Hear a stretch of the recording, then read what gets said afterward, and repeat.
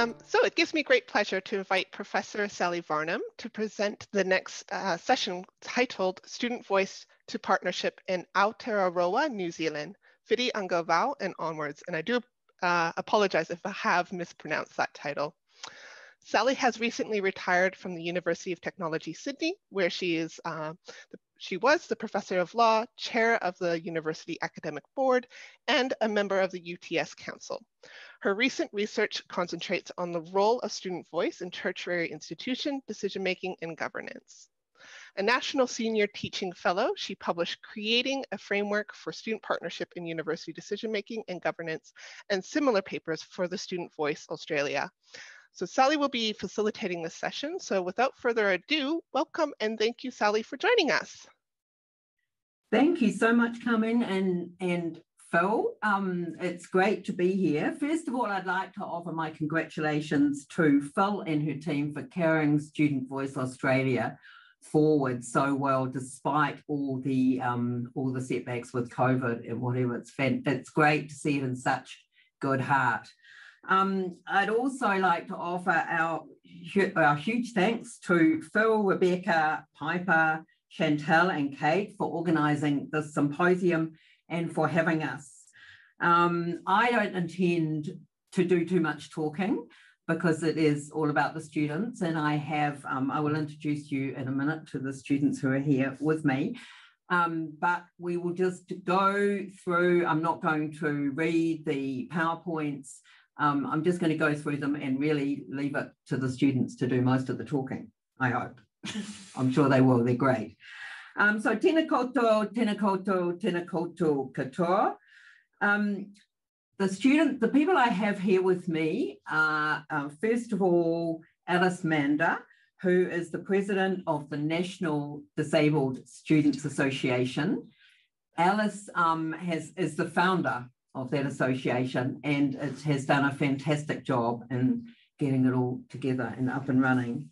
Secondly, Andrew Lessells, who's the president of he's on Zoom at another location, he's in Auckland.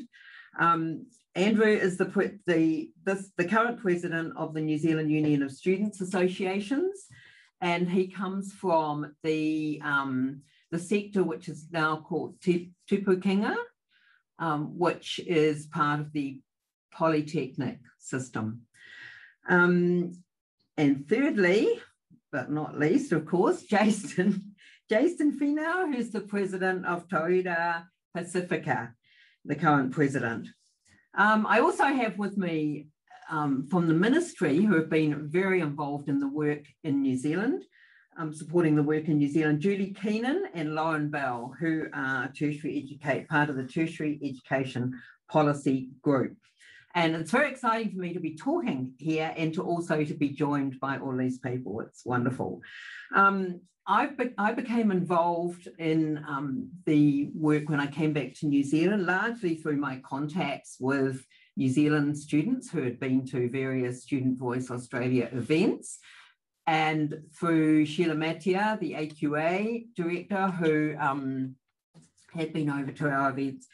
And it has been great for me to become involved as part of the team in moving forward to actualise, to establish the principles and actualise student voice to partnership in New Zealand. There has been, I have to say, a lot of work going on in New Zealand over the years, so it hasn't come as a new idea, but the push with the ministry supporting and the students doing a huge amount of work, the mahi by the students has been fantastic, and I'm going to talk about that in a minute. But first of all, I'm going to ask our students, I don't know who would like to go first, the understanding of student voice to partnership from the perspective of their particular cohorts that they represent. So first of all, Andrew. Where is Andrew gone? I'm here. Of course, my colleagues threw me in first. So kia ora koutou katoa. I'm Andrew Lessells. As Sally said, I'm the national president of the New Zealand Union of Student Associations, and am from the polytech sector, or the vocational education and training sector originally. So I'm the second ever president in NZUSA to come from that sector. So For me, student partnership is about students not merely being a token voice in a room, not merely being that one voice on an academic committee, on a panel, on a board, but actually being involved and included in every decision that is made by an institute. Not merely a voice that says something very articulate, says something that really connects with students and then gets ignored by the other 9 voices in the room. To me, student partnership is learners actually being engaged in every step of their tertiary education journey, from their education to their campuses, to their lives, to their accommodation. Students actively being engaged with in means that are accessible and inclusive, and students actually having a voice that is respected, that is listened to, that is held with sort of equal mana to the voice of the institution. So students making up half of committees if that is the right place for them to be. Students actively having a voice in everything that a tertiary institution does, and students having a right to co-design what their institutions do as well. Students being recognised as the reason tertiary education exists, not as entities to be treated as a sort of passive object. So for me, student partnership is really just recognising the inherent rights and responsibilities that students have, and the fact that they should be playing an active role in everything that happens in the tertiary education sector. Thank you, Andrew. That's great. Alice, do you have? Sure. What would you like to add to that? Kia ora, everyone. Yes, as Sally said, I'm Alice. I'm the president of the National Disabled Students Association. We define disabled as an interaction between a person's impairment and particular social barriers that they may come up against. So we include physical disability, learning disabilities, neurodiversity, mental illness, chronic illness, and basically all the umbrella that includes disability. Yeah, so I guess partnership, from student voice to student partnership for me is really about facilitating equitable participation. So I think a lot of the time, students kind of ask their opinion, or there's this notion of consultation. But for a lot of students, particularly students with different disabilities, the ways in which that is done is extremely inaccessible. So, there's 100-page documents or meetings that are just inaccessible in themselves. So I think meaningful partnership is really about taking away any barriers that individuals may face when it comes to actual participation. So yeah, that to me is what partnership is about. It's also about nothing about us without us, which is particularly passionate for the disabled community. So a lot of the time, we're not actually the ones who speak up about our own needs, and we're trying to shift that so people actually ask the disabled students what they want as opposed to staff. So that's really important. About all decisions that impact us are made with our partnership and our consultation. Yeah, that's great. Thanks, Alice. And Jaistone. Kia ora ana, maloni, tamawhalawa. Warm Pacific greetings. I'm Jaistone, the president for Tauira Pacifika, which is the National Pacific Tertiary Association for Pacific Students. So for me, in terms of student voice and student partnership, really what it's about, and this is coming from a Pacific perspective, really just understanding on a base level, like just on a, at the roots of it, understanding what students are. And if everyone comes into a situation where, you've got the institution as well as people, making sure that everyone has a full understanding of the whole person, not just, the circumstances of what's happening at university, but actually understanding their background, their culture, everything that they bring with them, because it can be their family, their village, their church, their communities. That's really what student voices and partnership means to me, is having everyone in the room, understanding fully what they're supposed to do, and giving effect to what we call here in New Zealand, learners at the centre. So giving effect to that statement in our tertiary education strategy by the Ministry of Education, by actually allowing students to be their whole selves in any place that they're in. So yeah, I think everyone's sort of covered most of it, so not much. Great, thank you, Jaistone. That was a great start. So first of all, what I was really going to talk about today, or lead the talk on, is hearing their voices in the sector, which is our second slide, which I think is about to come up. What has been happening here? First of all, I was first alerted to what was going on in New Zealand when I was looking at international international moves for student voice and student partnership as part of first of all, the project that preceded my fellowship. And I discovered that there had been in 2013 a report, Student Voice in Tertiary Education Settings, Quality Systems in Practice, which was prepared for Aotearoa, which is the National Centre for Tertiary Teaching Excellence, and the New Zealand Union of Students Associations. So I started with that. What's happening now is that there were more moves in policy towards including or emphasising the goal of learners as partners in Te Tato Anamata of Aotearoa, which is strategic goal 3, valuing learners as partners, their diverse voices, experience and aspirations, and the Academic Quality Agency for New Zealand universities, and their enhancement themes are taking a more partnership approach.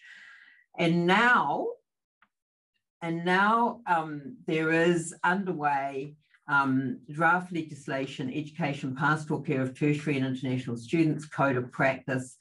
Outcome 2 very clearly states, emphasises learner voice, hearing, heeding and embedding learners' voices in relevant education provision, decision-making and governance. So that's the background really to the work that was done by the students at the end of last year, supported by the ministry in what is now known as Whiria Student Voice to Partnerships. And the mahi was driven by student leaders and supported by the Ministry of Education. And it was, for me, that was the point that I became involved. I was asked to be part of the team.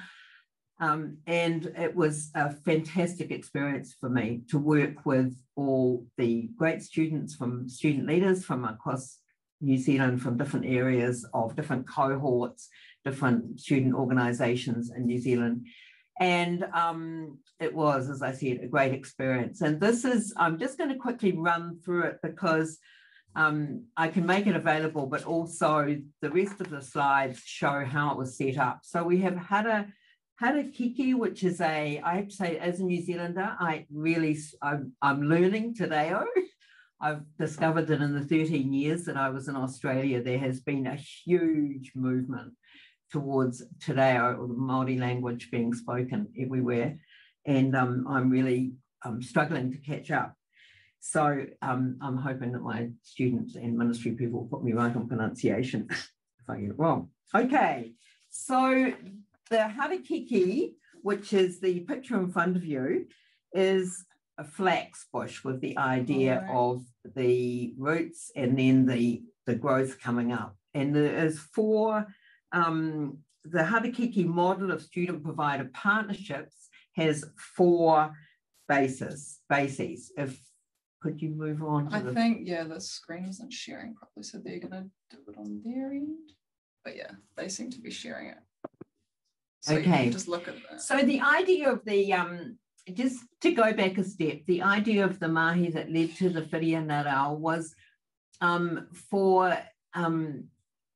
think to be presented as a gift to the sector, for students to really work through what was important to them and their student voice to partnership.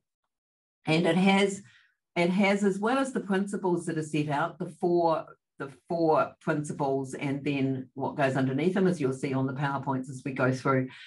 But also within the Whiria are sections making it real and progressing partnership stories from students, from Tauira students, which is not just about something that's aspirational, but of course it is aspirational, but also that it has a means towards actualisation in the sector.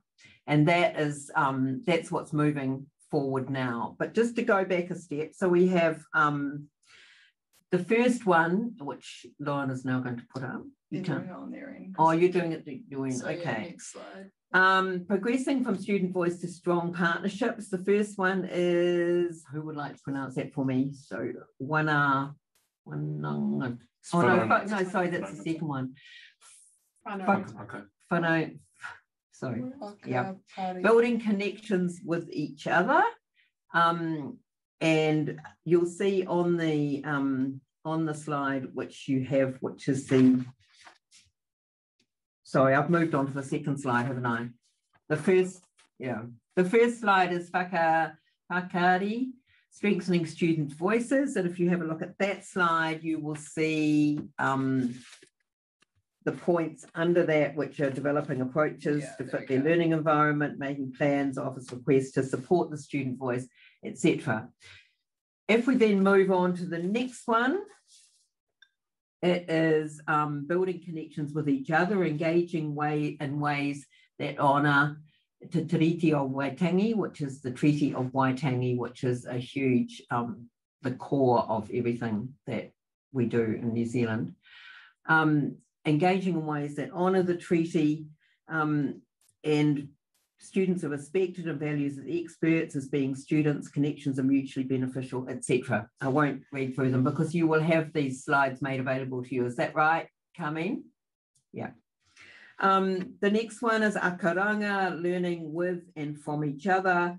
And the fourth one is mahi tahi, working together, which is important, which is, to me, a hugely important point to get to as we work through all of these different principles.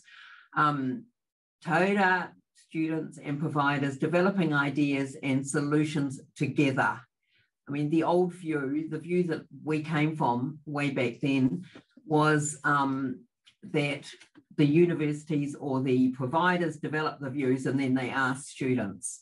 And I think the approach now in Australia and here and in Scotland and in Ireland and everything is now working together from the beginning. And I think this really emphasises that. So that's a really brief summary. I don't think we're quite at the end yet, because we've got to get the students that's the Whiria and really brief summary. And now we're moving forward on that. It's not a directive, but the idea is it's to be used by providers and students to progress the conversation. So I'm now going to ask the students with me again, how do you see working in partnership with your institutions and sector bodies benefits you and the sector? Who would like to go first? Alice. Sure. So I think we all know that there's a lot of inequities in the tertiary space for disabled students, for New Zealand Māori students and Pacifika students. I think that student voice is key to meeting a lot of these issues. I know that when I speak to disabled students, a lot of the issues that we commonly think are an issue about funding or these huge issues we don't know what to do with, students have a really simple solution because they know what works for them. And I think that is what we can get out of something like Whiria Aotearoa, is that providers can really serve students and get to that step before all these barriers happen and before we reach to a place of crisis where a relationship is completely broken down. So yeah, I think it's crucial both on providers and student, just in terms of student success and their entire experience at education. That's really good. Thank you, Alice. It's also good that I was going to ask the next question, but I can see we're going to run out of time. So if you could include, as Alice did, how you see Whiria Aotearoa working from here on with your providers in your particular areas. And I think that you touched on that, which was great. Should we leave Andrew to last? Jaistone. Cool. So from Tauira Pacifika, from a Pacific perspective, because we're in this sort of precarious position where we are a minority, but we're not part of, we always get lumped with our Māori counterparts, and I do want to acknowledge the work that Te Mana Ākoa National Māori Students Association did on Whiria Aotearoa as well. We're not treaty partners, so we're always in this position of how do we best sort of give effect to student voices, student partnership. And so for us, it's really advocating on a level that works. So one of the one of the four pillars of, I guess, of Whiria Ngaro, and what I referenced to earlier is akuranga, learning with and from each other.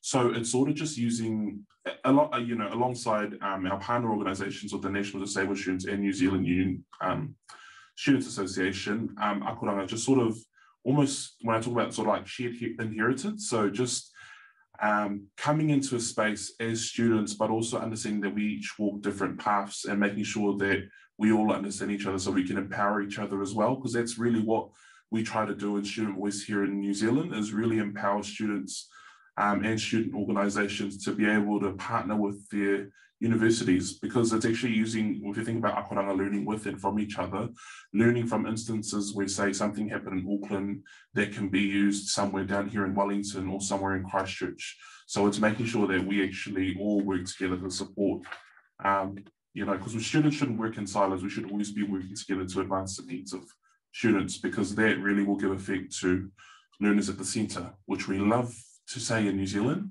because that's where we're heading apparently. No, we are. So yeah, giving effect to that. But yeah, that's right.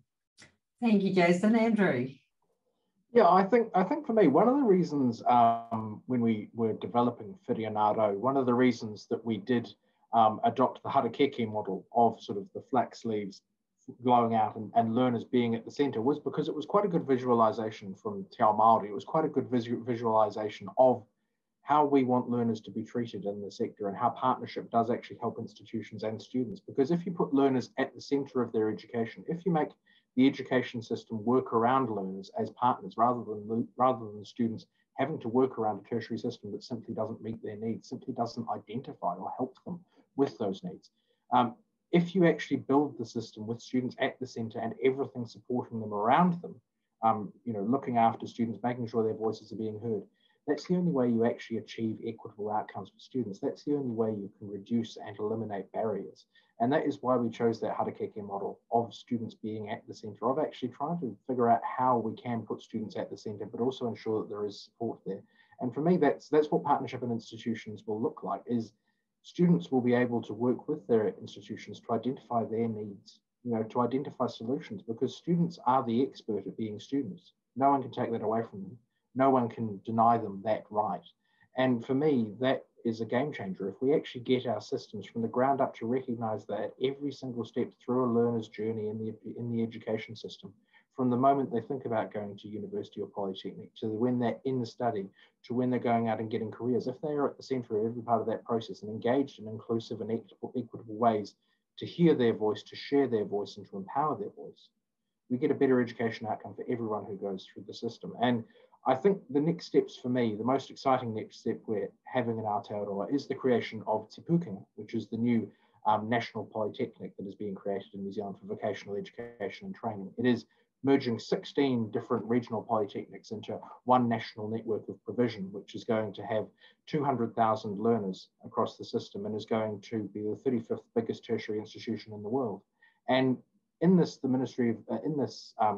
creation of Te Pukenga, there's been a recognition that the current system doesn't work for students. The current system doesn't meet their needs. The current system simply is inequitable, unjust, and full of barriers that shouldn't be there. And Te Pukenga have committed to learners at the centre. And I think if we adopt Whiria Ngaro as the document throughout all of Te Pukenga that does guide the creation of this new institute from the ground up, and we actually embed learners at the centre of it, we will have a tertiary education system that will, quite frankly, could possibly be the best in the world.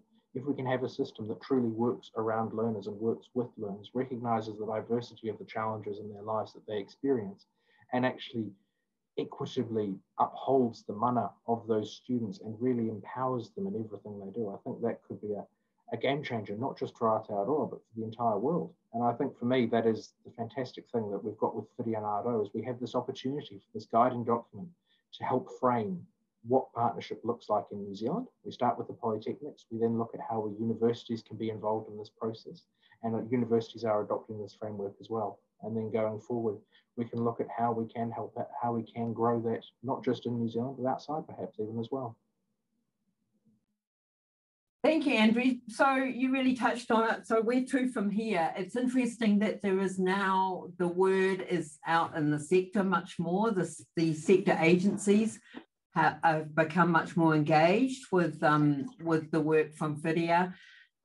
There's now really the need for a national conversation, which we're hopefully moving out into, but there's a lot of work going on in different, Andrew's talked about Pacifika, but I'm aware of a lot of work going on at Victoria University to develop principles for their use for student voice to partnership within the university, within decision-making and governance at that university. Massey University is now, I think they've declared themselves that they want to be the leader in student voice in New Zealand. And they have appointed staff to move this forward.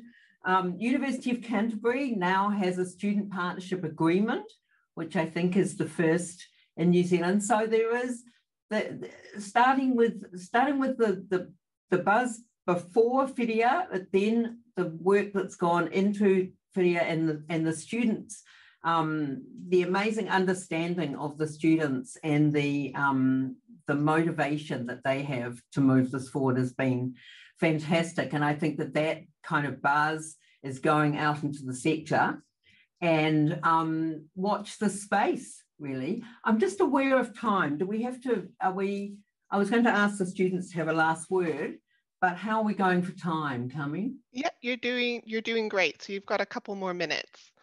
A couple more minutes. Yeah. So I might have to leave Andrew off if we've only got a couple more. Yeah. I'll give you. How does 5? Do we have the last word? So the next thing is, as I said, the buzz out in the sector, getting the conversation going. The most important thing is, as everybody knows from the work that was done in Australia, is to reach a common understanding in the sector of what we're talking about when we talk about student voice to partnership, and student engagement. And Ocean talked a lot about this as well, that progression from student voice that a lot of institutions would say, we have student voice, we have feedback, and we have consultations.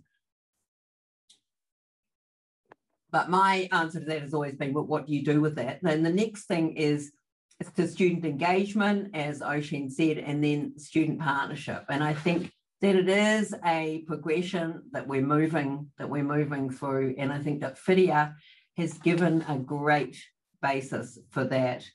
The idea is, with the stories at the end, making it real section and progressing partnership stories where the students talked about their experiences in their different institutions of working in partnership or trying to, and reflecting on what worked well and what didn't, what went wrong, is a hugely important step within Whiria. And the idea is that the plan is to work with progressive students and student leaders to add to that, to make it real, to actualize it rather than just having it as aspirational.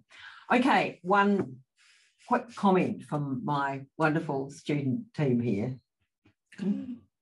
I guess, no, I think, yeah, there's just real excitement just to see how this progresses into, and how it sort of, permeates through our tertiary education system here, because we're going through some big changes. So I guess, yeah, just really looking out for how those changes can really give effect to learners at the centre. Yeah, I guess mine would just be that it's good to be in the room and at the table, and I'd really hope to see that my friends across the ditch are also able to kind of get disabled student voice up and running, because we are an underserved population group here in the tertiary sector, and it's our time to shine, I think. That's great, Alice. Great, yeah. Alice has done an amazing job getting the association up and running here. So the challenge is out there, anyone who's listening in Australia, to do the same. Andrew. Yeah, I think, as you can probably tell, I'm incredibly excited by the opportunity we have with Whiria to really embed student partnership in everything tertiary institutions do. As I said, we've got a fantastic opportunity with Te Pūkenga to build a network of education that has student partnership embedded from the ground up. We also have a fantastic opportunity to see how our other institutions that already exist can change to better embed this. But I think the only reason we're at this point, and the only reason we have Whiria and Aotearoa in the state it is, and the only reason we are getting it adopted by the sector and really listened to, is because when we went through this process, we tried our utmost to empower and include every student voice there is in a room, not just have token students. So for me, the real takeaway from here is the way we embed and create student partnership is by engaging in student partnership when we're designing frameworks like this, making sure that we have, in the New Zealand context, making sure we have national student voice, making sure we have Māori student voice, Pacifika student voice, disabled student voices from institutions like Polytechs that often go unheard, international students embedded throughout that. And that, for me, that is partnership, is being inclusive with the voices that we hear from and hearing from as many as possible. I can see Mamarora there. I was just going to say the reason why we don't have representation from a Māori student here is because she is in the next session, which is great. So we look forward to listening to her. Thank you so much, ka kite anō. Thank you for listening. It's been great to be able to share the New Zealand experience with Australia from this side of the Tasman. For me especially, it's very quite moving, but thank you for having us. And thank you to my students for their wonderful words. Thank you. Yes, thank you very much, guys, for joining us. So yeah, thanks to Sally, Andrew, Alice, Jaistone, and Judy and Lauren there as well. So thanks for coming along. Just a quick comment from one of our attendees said how much they loved that FLAX model, and that students are the expert at being students. So therefore that centric aspect of how you build that up, and that's actually where diversity comes from, ensuring that there's that diverse voice being heard. And I'm really looking forward to what you guys are going moving forward. You got some big steps going forward, so it's great. I'm gonna